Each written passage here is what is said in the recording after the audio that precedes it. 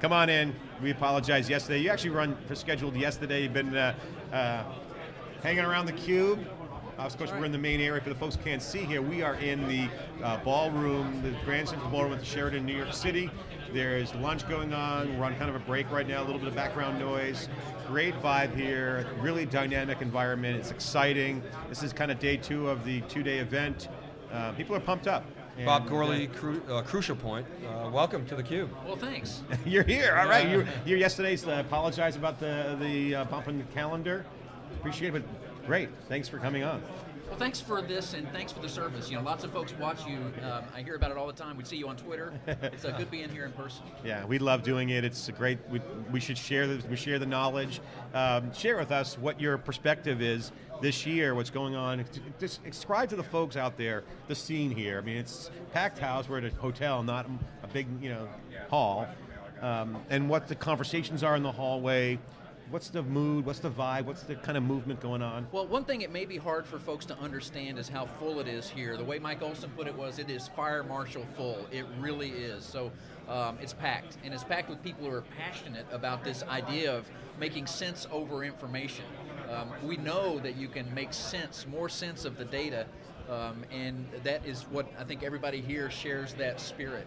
So you have a place that is packed with people who share this common vision and spirit. And the conversation is all around that. You know, people asking now, what are you doing in data? What are your mission needs in data? And then the folks I interact with that I like to hear from are those who are bringing new technologies to the mission. And many of the people are asking me questions about what are the mission needs of the enterprise, so it's an interesting dialogue. So you guys are a consulting firm. You focus on the security space. I understand you gave an award yesterday. Is that right? We did. Yep. Talk about that a little bit. Well, so we also we run a couple blogs and a couple research sites, and what we do is we try to track emerging trends.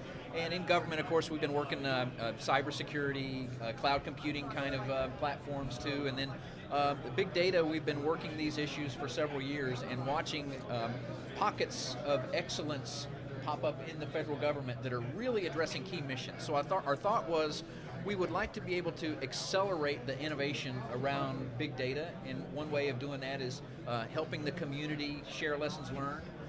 And so we decided to create this award, the Government Big Data Solutions Award. We created a panel of judges, which I'll tell you about in just a second, and then we broadly advertised this inside the federal government by connecting directly with individuals who are working on big data projects. We asked every CIO of every agency if they have folks they would like to nominate. And then of course we reach out other ways, our blogs, our Twitter feeds, our other things, and we solicited nominations for this award. We asked the nominees to write about their mission impact as the #1 criteria the judges would be interested in. We got almost 50 nominees. We got that to our judges. We narrowed them down to the top 5, which we briefed the top 5 yesterday, and then centered in on one key award winner that all the judges thought were just using best practices in this big data world to serve citizens the best way possible. Let me slow down and talk about the judges. Doug Cutting was one of our judges. And then, he's esteemed in this community. Everybody knows him. He spoke. We just called him a superhero. That's right. I mean, they are. He's awesome. He absolutely is. And so he was taking a look at these things from the architecture standpoint. How well are they applying these tools to the mission? Then others are folks who reach the same level of superstar performance in the federal space.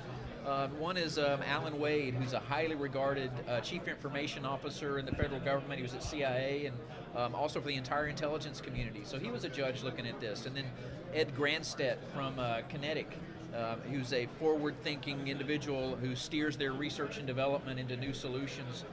Ryan LaSalle from Accenture, another guy steering research and development for a broad swath of Great, you're getting all the name drops in there. Good shout outs. Well, I tell you, these are awesome. We want these judges to come back next year. Chris Dorbeck is another that runs the Dorbeck Insider. And so these judges are the ones who are looking through all of the information to come up with the 5 key award nominees. And the winner, send us and an the winner email is? on this because I'd like to do a post on this on my blog just to kind of promote that because that's important. You mentioned earlier the community involved here is kind of intoxicating at the moment because everyone's kind of looking at each other saying, wow, this is actually really happening. It's growing like crazy. There's real demand in the marketplace. There's a real market. Channels are developing. Real solutions are being built. So it's super exciting, and it reminds me of the PC revolution, the client server, where it's like so obviously happening, and it's just a great marketplace. So with that said, what are you seeing as the most emerging, hottest elements of this trend that's kind of come next? So we obviously know about Hadoop. We kind of know the strategy. We were talking to a lot of people on theCUBE here, as you know, people are watching, but we're trying to get at what's next. Obviously applications going to start coming out. What are you seeing that's going to around the corner that is going to be worked on? We had a good perspective from Todd P. from Battery Ventures. He talked about the applications and the tools, the platforms emerging, white spaces. Can you share your opinion? Yeah, so I have an opinion about the tools, of course, the applications that ride over this. That's important, but I think there's something even more important at this stage, and that is making this ecosystem of Hadoop more enterprise ready. Being able to apply lifecycle management tools against clusters and entire big data solutions. So enterprise management tools that help you do things like user authorization, user management, auditing, making sure that all the processes are running right, and making it easy to lifecycle manage the Hadoop clusters. So things like the Cloudera Enterprise Manager, I loved the session today. It just blew me away. Yeah, we had Ed on. We didn't have a chance. Can you just give us a quick review of the Enterprise Manager? Yeah, why were you so impressed? I was impressed for several reasons. One, the comprehensive thought about life cycle management of Hadoop clusters. They all have a beginning, a middle, and end, and what do you do while it's there, and how do you keep it running and performing at top speed? And then as you see the graphic user interface, if you know a little bit about these clusters, it's just a tremendous way to present all the information going on. You see every process running, every server running. You want to stand up a new cluster, you tell it what hardware you've got, it helps guide you through the decisions about what is going to run on what piece of hardware. You're still in charge, but it's giving you great advice, and then you start up your cluster. Keep it running. When it's time to spool down, it helps you do that too. And all throughout, it logs what's happening. It helps you authorize users so the wrong guys are not getting in there. And it does it in a fantastic interface. I liked it. And I think that's important because applications are where it's at, but you don't run those applications unless you have the cluster running right. Yeah, and you want to make that as turnkey and easy as possible. Simple, elegant, and really good to use because all the effort is on the tools, it is on the apps. So you don't want to have to tinker around and chase logs and look things up. I think that's a real differentiator. I'm impressed with Cloudera's strategy there, and they're cool about that. They're saying, hey, we don't mind charging for it, but we're going to continue to be open. And so they're really been clear this Hadoop World on that strategy. Right. Something else I wanted to mention about this award, the #1 awardee is someone that I think most people listening to this broadcast will have used this capability without them knowing it. That is, if you have ever searched any government web page, you're using this this award winner, the USA Search.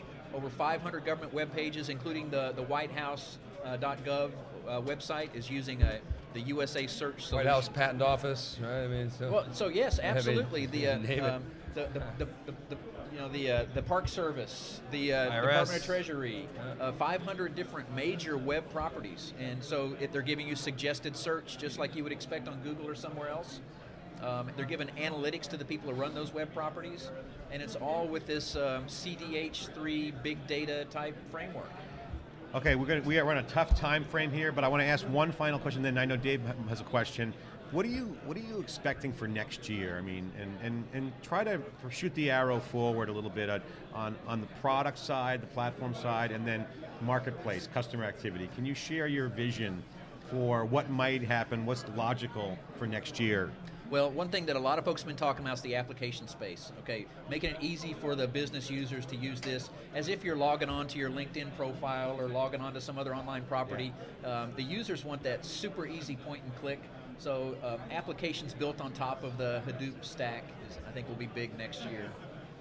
Well, let's continue to keep in touch on Twitter. Dave, you have a final question? I just want to thank you for coming on. I appreciate your flexibility with the scheduling, Bob Gourley, and at Crucial Point. Good luck with the operation, and congratulations on the awards. Contact us on Twitter. I want to do that post on the awards and get that amplified a little bit and put that out there. It's good to share. Great stuff. And so we'll see you on Twitter. Great. We'll see you later. Thanks again for what you guys are doing. Congratulations. Thanks for the great interview.